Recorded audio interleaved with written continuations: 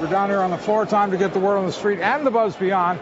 Peter Costas with me, and Pat Kernan is standing by at the CBOE. Peter. Yes. Had a nice little lift here. Yeah. Does it continue? No. No.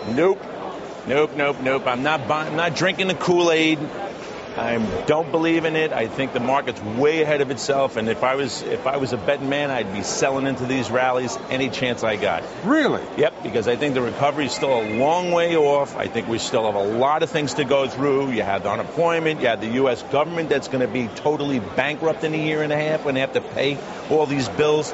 Things are not looking all that great for me. All right, so you sell into strength. I sell into strength every chance I get. And the market's going to be off a little bit today. Today is a reprieve from the move we've had.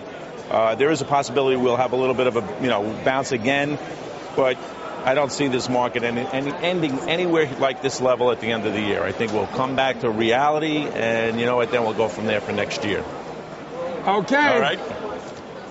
Pretty clear. I'm not making any mistakes this time. Gotta hand it to you. Hey, bold. Yeah. No equivocating. Well, no, absolutely not. And let me tell you something. I get attacked on the subway almost every day with my opinions. So, you know what? Okay. All right. I hate to break this to you, but they're not attacking you because of your opinions. Okay. Anyway, Peter Costa, thank you very much. Upstairs, Darren. Okay.